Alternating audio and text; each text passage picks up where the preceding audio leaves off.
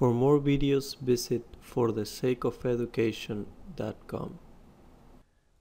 Alright guys, let's do this problem that says determine the magnitude and direction of theta and F so that the particle is in equilibrium. So basically you know that in statics the sum of the forces is equal to 0. So I'm going to add all the x components. The x component of this 8 kilonewton force is negative 8k cosine of 30. The x component of this 4 kilonewton force is minus 4k cosine of 60. This 5 kilonewton force is pure x component, so it's plus 5k. And the force x component is F sine of theta. And all that is equal to 0. So when you solve this in your calculator, you get that this is equal to negative 3.93 plus F sine of theta is equal to 0.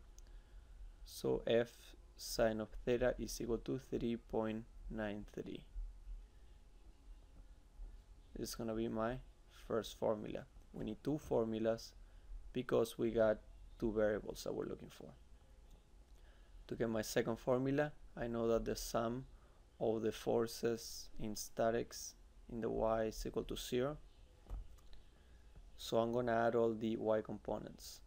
Y component of this 8 kilonewton force is positive 8k sine of 30. This 4 kilonewton force has a y component of negative 4k sine of 60. This 5 kilonewton force has it has no y component, so it's plus 0. And the force that we're looking for has a negative F cosine of theta y component, which it's all the sum of all these forces is equal to 0. So when you plug this into your calculator, you get that this is equal to 0.536 minus F cosine of theta is equal to 0. So 0.536 is equal to F cosine of theta. This is my second formula. So when you divide the first by the second, that's what I'm doing. I'm dividing this by the second. I get on the top F sine of theta is equal to 3.93, and at the bottom I get F cosine of theta is equal to 0.536. The F's cancel out. You know that sine of theta over cosine of theta is equal to tangent of theta, and that is equal to 3.93 over 0.536. So theta is given by the tangent inverse of 3.93 over 0.536.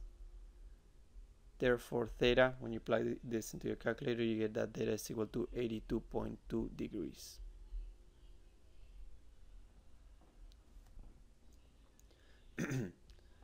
So now that you have theta, you can find the magnitude of the force by plugging theta into this formula or this formula, whichever you prefer, and you're gonna get that the force is equal to 3.97, and this is kilonewtons.